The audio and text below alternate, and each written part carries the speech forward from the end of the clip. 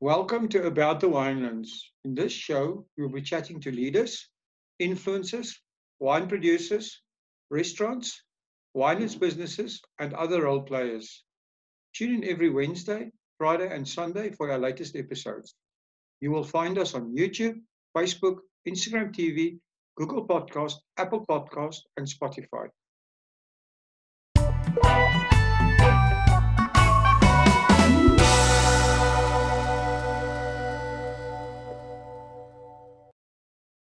Before we start today's show, I just want to take the opportunity to say thank you to our sponsor of this show, Lisa Loves Wines. Lisa shared with me that she has a very special offer for our listeners today. I'm not sure if our listeners are aware, but magnum-sized bottles are becoming very fashionable in Europe, and I think South Africa will follow suit shortly. So as part of her Biggest Beautiful campaign, Lisa will be offering a discount on 1.5-litre magnums. This is also a great Father's Day gift or a birthday gift. We will leave the details and links on how to get this awesome offer inside the description. Now, on with today's show. Good day, everyone, and welcome back to About the Winelands. Today, I'm talking to Edo Heyns. Edo is at Laroche Wine Estate. Welcome to About the Winelands, Edo. Thank you very much, Will. It's a pleasure to be with you. It's our pleasure to have you. So tell all our listeners a bit about yourself and what you're doing at Laroche and how you got involved in the wine industry. Thank you very much for the opportunity. So I studied winemaking and I'm a qualified winemaker. I made wine in Constantia for a while before I decided to sort of spread my proverbial wings in the wine industry by becoming a wine writer. I was a wine writer for Wineland magazine for 10 years and eventually became editor of the publication. And part of my job at Wineland and Vinpro was to engage with the next generation of winemakers. And part of this was to every year take some of the young wine leaders on an overseas trip to a leading wine region. In terms of, or in order to get winemakers to engage with other industry leaders, to learn about the international trade, to perhaps see some winemaking techniques, and to basically come back inspired. And it's now 4 years ago, we went to the Loire Valley. It was a trip where myself and Charles Williams from the Toren, Ati Lowe from Opstal, and Dirk Coetzee, the winemaker at Laroche, went to the Loire Valley. And when I asked Advini if Dirk can be part of this trip, they said, yes, no problem, it's perfect. But in order for Dirk to go to the Loire Valley, they asked me to present a tasting in Paris for the Advini commercial team. And I did the tasting and it went well, and I was so intrigued by this dynamic organization with a really inspiring and young commercial team at the helm. And when I came back to South Africa, I realized that it sort of sparked an interest in me to sort of delve into the commercial side of the wine industry. And that's when I made the switch from being a wine writer to getting into the commercial side of the wine industry and the marketing side of the wine industry. So today I've been at Laroche for 3 years, and it's been an absolutely wonderful journey. Wow, that's amazing. So can you tell us a little bit of the history of Laroche itself? Of course. So before 1990, when the estate was acquired by Mark Wiehe, and its name was changed to Laroche. Laroche was part of a bigger wine estate or wine farm, essentially, called Weltevreden. And when Mark Wiehe bought the estate in 1990, he's a Frenchman or a French-speaking Mauritian, and he came to this estate that he fell in love with, but he couldn't pronounce the name. So he said that this estate is his future, and he called it Laroche, which means the future in French. And that's when Weltevreden got changed to Laroche. So Weltevrede was one of the oldest wine estates in Stellenbosch, but it never made wine under its own label. And it's only since Mark Wiehe bought the estate that wine was produced under the name Laroche. And that started in 1992.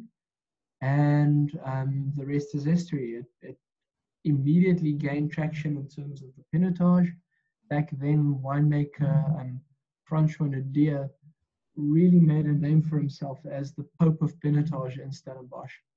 And we're fortunate today that the current winemaker, Dirk Coetzee, was mentored by Francois Naude and has maintained that level of quality, level of innovation, and absolute passion for Pinotage. Wow, that's interesting. Besides Pinotage, you also have a famous Chenin Blanc block. Can you tell us about that? Yeah, so Laroche focuses on Pinotage and Chenin Blanc, which are quintessentially the varietals that South Africa are known for. And in terms of the Chenin Blanc, it's a registered, certified heritage vineyard, part of the Old Vine Project. As you enter Laroche Estate, there is an amazing vineyard that is 48 years old today. That we call the Old Lady. She's a Chenin Blanc vineyard. She produces the most amazing grapes, and they have now they've now isolated the genetic plant material of this vineyard in order to propagate the clone and eventually make it available in 5 years' time in 2025, so that this same clone can be replanted. And we're very, very excited about that. The Old Lady's a legend on the estate. She produces the most delicious Chenins. We make a Chenin that is a really classic style. She's harvested in 2 different portions, one which is harvested earlier and one which is harvested later, in order to get that balance and finesse that we want in our Chenins. In terms of South African Chenin's development, I think the industry has matured and developed in terms of the style of Chenin that it's producing. We're producing Chenins now that showcase finesse, that showcase complexity, and that really age well. And these dimensions are the dimensions that Dirk works on in terms of our single block Chenin, to produce a wine that is absolutely world class. One of the awards that we're very proud of the single block Chenin is this wine won the Diamond Trophy at the Sakura Wine Awards in Japan, which essentially means that it's the top Chenin Blanc from South Africa in Japan. And for us, that's a huge compliment. We know that the Japanese wine market is a very sophisticated one, and that Japanese in general love delicacy and sort of they like the finer things in life, and they're very sophisticated in the way that they appreciate wine. And for our Chenin to be rated as the top Chenin in such a market is an absolute wonderful accolade for us. Oh, that's a wonderful story.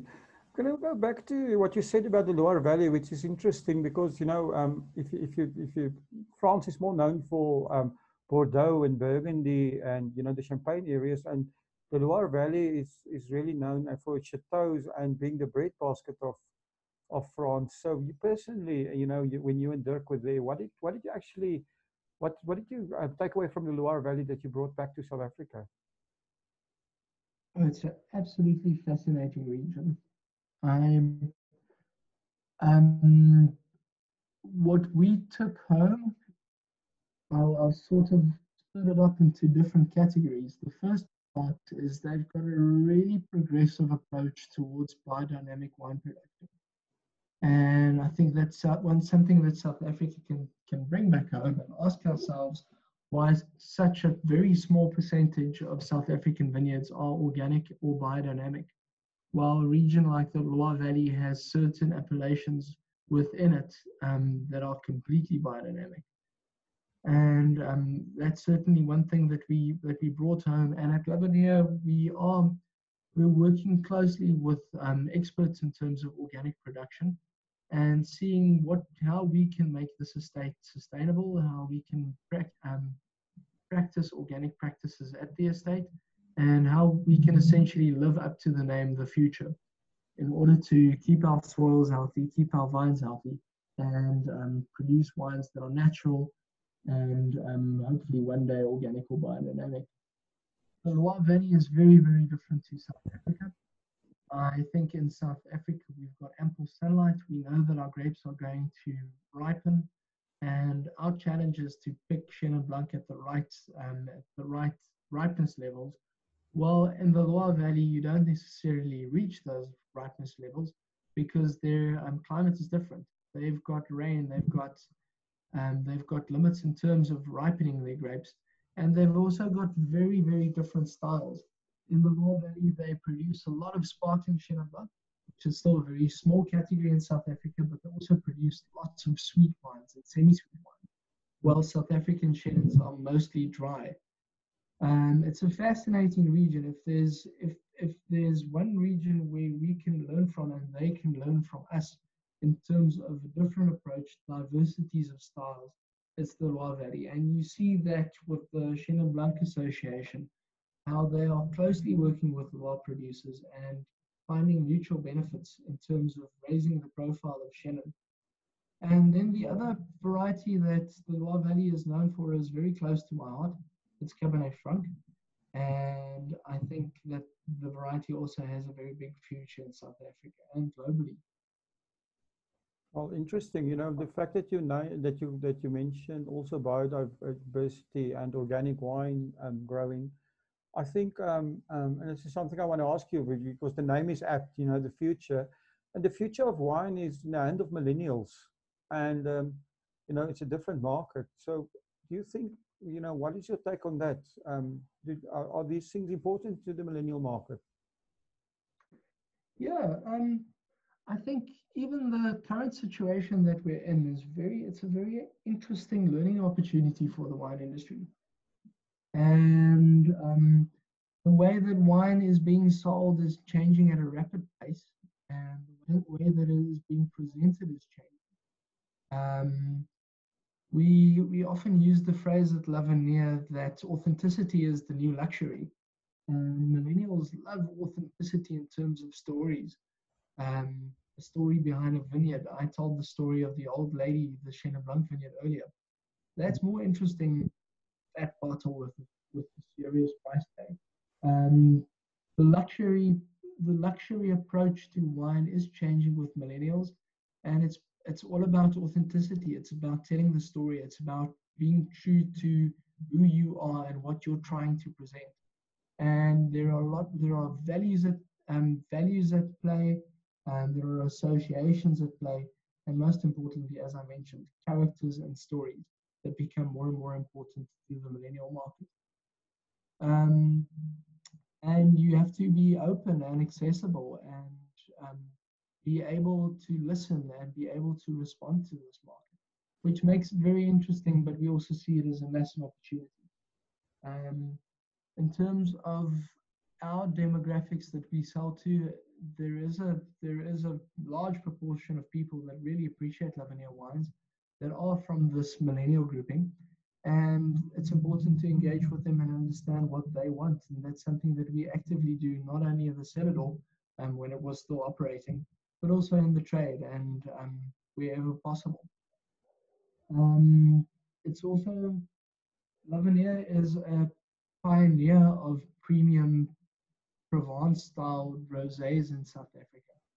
And if you look at wine festivals, and especially millennials in South Africa, rosé is a growing category. And if it's something that you're known for, like in Laroche's case, you have an advantage. And if you look at our Glen Rosé, which is a high-end rosé, it's limited, it's from a single vineyard, and it has a wonderful story and unique packaging. And it's a wine that is when it was started in 2015, it was strange. Why would you do a high-end rosé? I mean, rosé is rosé. At that stage, most of it was still sweet. But now the Glen Rosé gets sold out in a couple of months every year. Most of it is sold from the farm, and it has a really fantastic following. And it's that kind of engagement that we want. And that we see as an advantage in terms of the millennial market.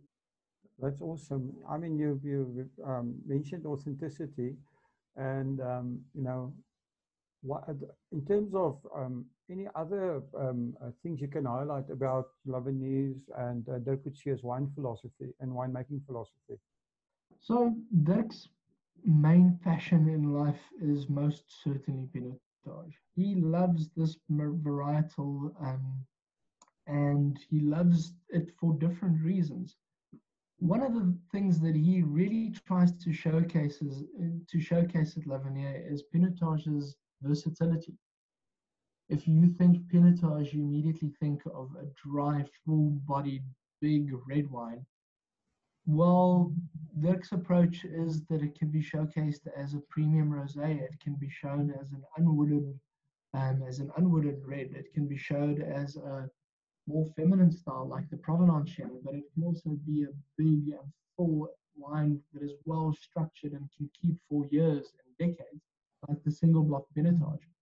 So Dirk's big passion is to showcase the versatility of this varietal and to show it in new ways, to show that the way that Pinotage is being approached is new. We're planting it on new sites. At Lavanier, we've got trellised vines, we've got bush vines, we've got different angles, we've got different slopes, and we're trying to bring that diversity and to showcase the versatility of this variety. And Dirk grew up in Hoekville, which is very close to the Knysna Forest. He loves nature, and we spoke about organic and sustainable production of wine. That's also something that lies very close to Dirk's heart and is definitely part of his philosophy in terms of Lavanier. We also have a Pebbles after-school care facility at the estate in terms of the future of the next generation of people that live on the estate, where we give children the opportunity to achieve academically, but also achieve in other spheres of life. We've started the Lavanier Sports Development Academy, where the kids at the Pebbles After School Care Facility also benefit from professional coaching to get that bit of inspiration, to get exposure to sport, and to learn some of the fundamental aspects of sport, like teamwork and pushing through and sort of being able to decide your own destiny through sport as well. So the aspect of Lavanier is multifaceted at Lavanier. We look at the future of not only the environment and not only the economic sustainability of the wine industry and Lavanier itself, but also the people at the estate and also the neighboring estates around Lavanier. Oh, that's awesome. So talking about, you know, the surroundings and other things on the farm, what else do you offer visitors? You have accommodation there, and what else? So our hospitality offering is something where this focus on authenticity also comes into its own right. We really have a fantastic cellar door experience where people are given a Chenin Blanc and Pinotage experience that is second to none. We have all the vintages that are available. We've got a cheese and wine pairing. We've got charcuterie and wine pairing. We've got very, very authentic cheese and charcuterie platters at the estate. And then we also have the added benefits of French wines from the Advini group that are available from the estate. Obviously, during the Corona lockdown, this isn't possible, but it is part of it's a big part of Lavanier's soul and the way that we operate. We love welcoming people at the estate, and we certainly can't wait for the opportunity that we can do that again. Well, I've heard that you guys have the best live music or the best music at your tasting and sales facility. What is the story there? Is this live? Is this just, do you have a good DJ? How did you get that reputation? I think it's a bit of a combination. One is about senses, and you have to have the right music. And our cellar door and experience manager Ryan Breedenkamp feels very strongly about the music that is played at Lavanier. But also occasionally we have live gigs where we have a variety of music on offer. And the focus is always on the wine of the estate. But if you have the ambiance and the background music and just the entire experience of this beautiful tranquil setting, the wine also comes to its own. Well, that sounds awesome. Now, you know, you mentioned the coronavirus and our current situation. So, you know, this has forced all of us to rethink our business models. So, do you guys have any changes in mind or new ideas? One of the things that is clear from all the research that is being done in terms of the commercial aspect of coronavirus is that your brand equity will show in terms of how quickly the brand recovers after the coronavirus. And I think in that sense, Lavinier has done very, very well.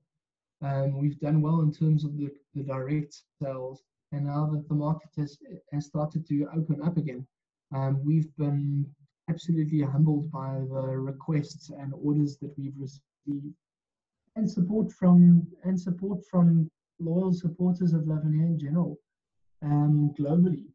And this has been absolutely wonderful to see that we were able to pull it through and still maintain good rates of sales through this loyalty for the brand that was built up over the past 30 years. So things like social media and that type of stuff, how important is that, you think that's going to be for the future of the wine industry? Well, I've constantly mentioned engaging with your consumer and understanding your consumer, but also sharing your heart and soul with the consumer. That aspect of authenticity is incredibly important. And that also reflects in our social media approach. We regularly give Dirk an opportunity to show what he's doing in the vineyards. To give the people of we give the people of Lavinier a voice through social media, and we get a glimpse into the life of people at Lavinier, the production side as well as in the market, and also support our colleagues in the industry. During this lockdown, restaurants and hotels that supported Lavinier over the decades were closed. And as soon as we were able to support these restaurants again, we absolutely did that by ordering them their food, enjoying them safely at Lavinier Estate, and pairing them with our wines as a team from Lavinier. So it's about relationships, it's about engaging with your customer, it's about authenticity, and it's about being true to your philosophy and being true to what you represent as a brand and as a winery. Well, you've summed it up nicely, which almost makes my next question mute, but I'll ask it anyway. What is the most important thing you've learned from your wine journey? We're an industry that is social. We're an industry that engages. We're an industry that sells a product that people enjoy. And enjoyment is so important. As long as you enjoy engaging with wine and engaging with people, the successes will follow, because people feel that positivity, people feel that energy, and they associate with that. And if you've got a passion for quality, you live your philosophy in terms of what you want to achieve with your wines, then you will be successful. And I've mentioned it a lot during this whole discussion, but if there's one wine quote that really rings true in the approach that we have at Lavinier, it is that authenticity is the new luxury. You need to be true. You need to have a product that cannot be replicated, and that's where authenticity of something like a single vineyard range comes into play. And you need to be pioneering, push the boundaries, showcase that versatility of Pinotage in Lavinier's case. Be a pioneer of premium Pinotage rosé. Why not? And we've got a few other very, very exciting projects in the cellar at the moment. Never stop dreaming. Push that envelope and make the ability to reinvent yourself part of how you continually achieve success. That is part of sustainability, essentially. That's awesome. So I've heard Lisa from Lisa Loves Wines whispered in my ear that you guys are doing a Biggest Beautiful campaign on your MCC and Pinotage Magnum bottles. So can you tell us a little bit more about these wines? Yeah, well, gaan groot of gaan huis toe, né? I'm a massive fan of magnums. I think the way that wines mature in magnums is just incredible, and we've seen a gradual growth in the interest in magnums, and especially on special occasions. Father's Day is coming up, and when restaurants were still operating during Father's Day, we had a special where wines by the glass, in terms of our provenance Pinotage, was poured out of the magnum. And it just feels different. It feels grand. It feels impressive. And with the mature, the different way that wines mature in magnums, I think it's just an awesome way to sell wine in a category that is growing. And we're very, very glad to be part of this initiative to showcase magnums. That's awesome. I hear that it's a big growing trend in Europe as well, to take magnums to parties, and the magnum sales there is becoming very fashionable. Yeah, not only in consumption at home, but also at restaurants. Magnums are different. As I said earlier, they're grand, they're impressive, and it immediately makes a big impression if you're serving a wine out of a big bottle. And in a way, it's also something that's associated with parties and celebrations. So what you're telling me is it's also going to make great Instagram shots. Yeah, absolutely. True. So if people want to get hold of you, how do they get hold of you guys? Well, you mentioned it. Instagram, Facebook, Twitter. Mm-hmm. And if they want to contact us directly, it's easy to email Ryan, and you can email him at info@lavinia.co.za. Oh, that's awesome. We'll put all the links down in the description, and then all that's left for me is to tell you to to keep your head up while the lockdown is going on. And thank you very much for spending the time with us. And it seems like you guys have your finger on the pulse of the future. Thank you very much. Thanks for the opportunity, and cheers to the future of South African wine. Thank you for listening to today's show. Just a quick reminder that you can get that 1.5 liter Magnum discount. So hurry, get in touch with Lisa. She's at Lisa Loves Wines, and we have the link in the description.